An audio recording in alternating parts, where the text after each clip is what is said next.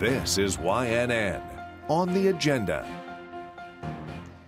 With the election now over, experts are sorting through the data and the campaigns to see what ultimately moved voters. YNN's Harvey Kronberg takes a look at some of the data, as well as a little noted bright spot for Texas Democrats. Love them or hate them, election exit polls tell us more about the electorate than all of the hundreds of pre-election polls. They drill down, telling us what demographics voted, in what numbers, who they voted for, and why.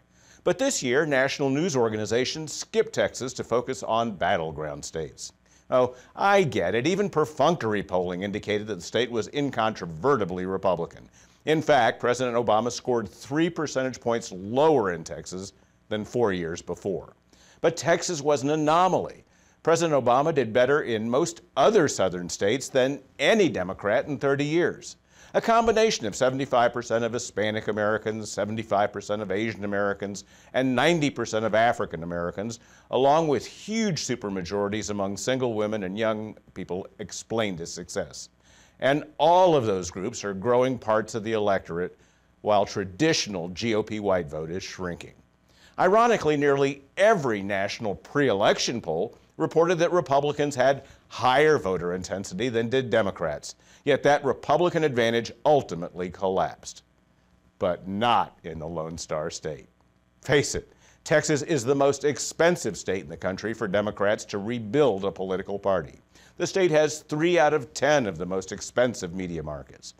But a little noted, relatively low-budget effort in San Antonio demonstrated what Democrats have to do to capitalize on demographic shifts that are making a difference elsewhere in the country.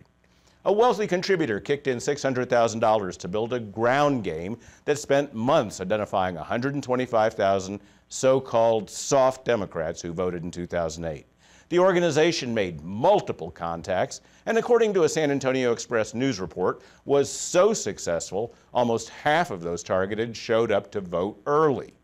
Democrats had a blowout year in the San Antonio area, and that $600,000 may have been the best utilized Democratic money in the cycle.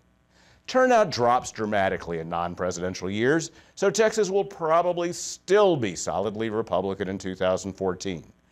But a barely noticed effort in San Antonio may have built the roadmap to a future two-party state.